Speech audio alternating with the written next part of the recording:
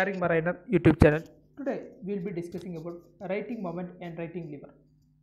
So, when a ship is inclined at an angle, the center of gravity will remain same, but the center of buoyancy changes over to a new position, creating a moment. This is known as writing moment. Okay. So, writing how to calculate writing moment? We are considering a instance, a situation. Let the initial center of gravity of ship be G and center of buoyancy be B. When it is inclined to an angle theta, the center of gravity will remain same, but the center of buoyancy will change to B1. So this is the condition.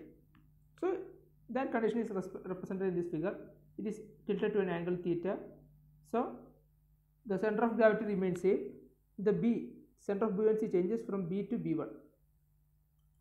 So therefore the downward force due to center of gravity and upward force due to buoyancy creates a momentum, that is delta G into Gz. This is called writing moment. To make it stabilize, this here delta represent mass of ship and delta G represent weight of ship. That is using gravity. So same force acting upward as buoyancy force. Therefore momentum will be also same. That is equal to delta G into Z. This vertical separation between weight and buoyancy force is known as writing lever Gz, which will varies with angle of heel. So this is the difference between writing moment and writing lever. Thank you.